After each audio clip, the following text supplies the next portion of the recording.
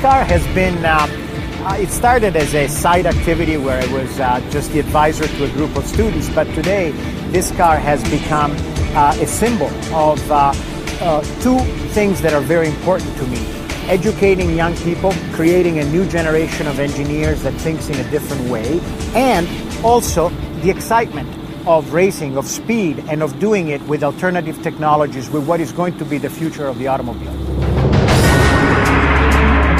Fast, electric, exciting.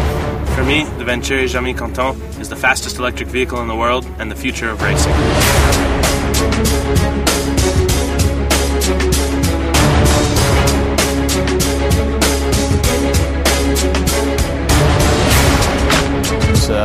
So much of an investment in time and funding that goes into a project like this that I'm focusing on doing what I should be doing so that we have the best chance of getting a record. You know, I just want to make sure I do my job.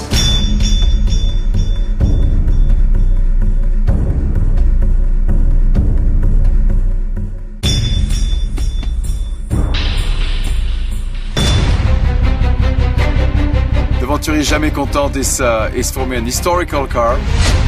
It's for sure an electrical car, and I really believe it's a magical car.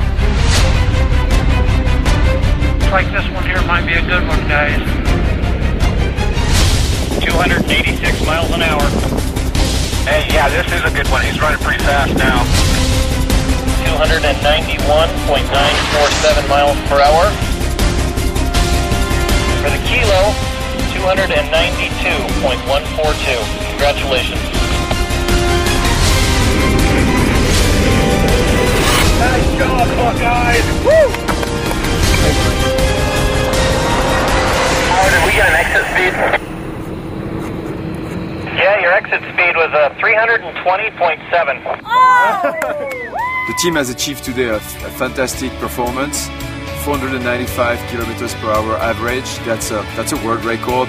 That's really amazing. I'm extremely pleased. So I wanted to thank everybody, and we're ready to come back again here in Bonneville to go faster, I'm sure.